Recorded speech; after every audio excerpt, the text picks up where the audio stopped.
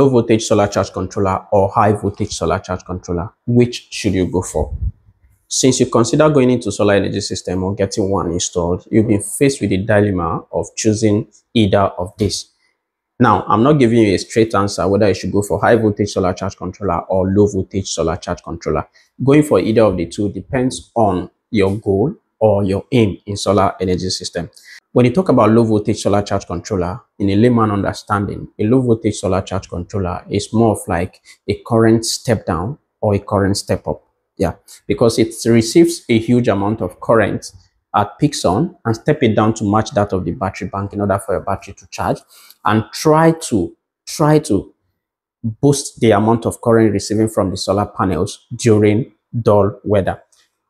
And it handles a minimum voltage of about 30 volts and maximum of 150 volts, which makes it a low voltage solar charge controller. On the other hand, a high voltage solar charge controller is more of opposite of low voltage solar charge controller, because a high voltage solar charge controller is more of a current booster. That's in the layman understanding. It receives minimum or little amount of current, then boost that amount of current in order for your battery to charge.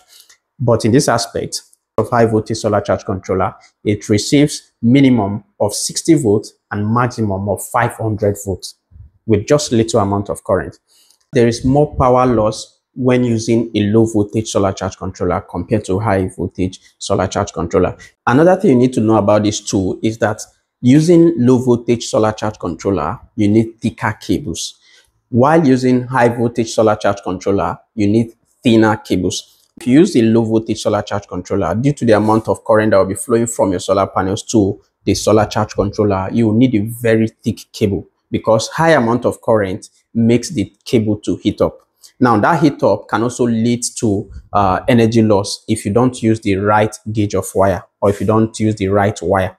While on the other hand, the high voltage solar charge controller, there will be minimal loss because you are transmitting high voltage from your solar panels to where the charge controller is with little amount of current. So there will be nothing like overheating.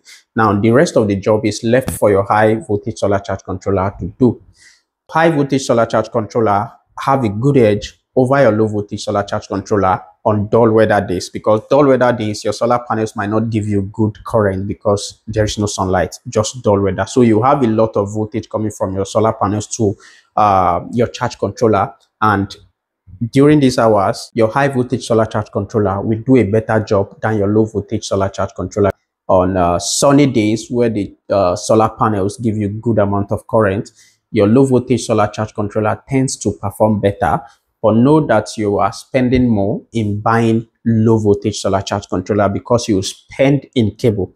Now, if you are doing a long distance installation, your solar panels will be installed like 50 meters away from your solar charge controller. I would advise you go for high voltage solar charge controller so that you minimize your cable usage and also save, some amount of money. But if you still have a coconut head and you still want to go for low voltage solar charge controller, make sure you use the right cable. Now you will spend more on cable because transmitting that amount of current from 50 meters to where your solar charge controller is, you might not use anything less than 16 ohm in order not for you to get losses. So you can make the choice either to go for high voltage solar charge controller or low voltage solar charge controller.